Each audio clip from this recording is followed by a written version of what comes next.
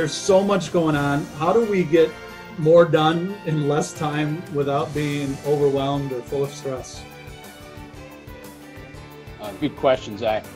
It's a question that has been out there for many, many years. And what time management really comes down to is effective planning, and then following that plan.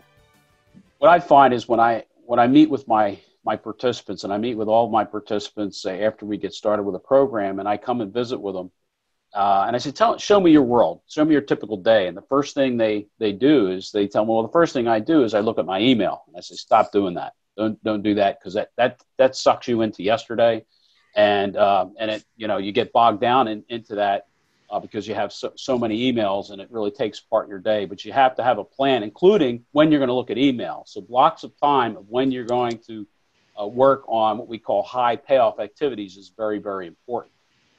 And what's happened too, and it's always happened in the past, is that when fax machines first came out, everybody then started sending faxes like crazy and having to respond to them. They overused that technology.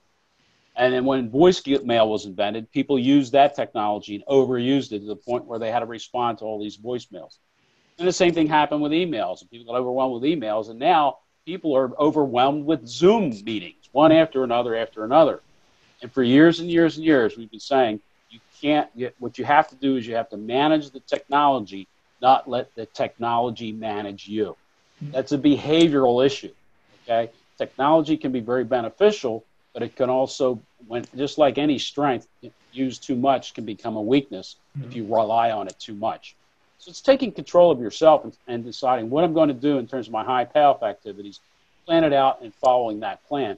Now, does that mean that certain emergencies come up that might take you off that plan? Sure, a true emergency will. But if you have a plan, a documented plan, you know where you got off of it, and you can get back on again versus having to think, what am I supposed to do next? It is simple, but it's not easy. Okay, it takes some discipline.